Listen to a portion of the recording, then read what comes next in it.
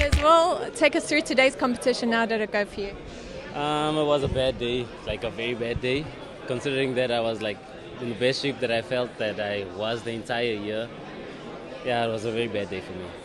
What do you think happened? What went wrong? Well, there's no excuses. Just like I messed up, I didn't do anything right. So yeah. Another thing, Ches, normally, at the championship, we'll have like almost a full coat of the jumpers.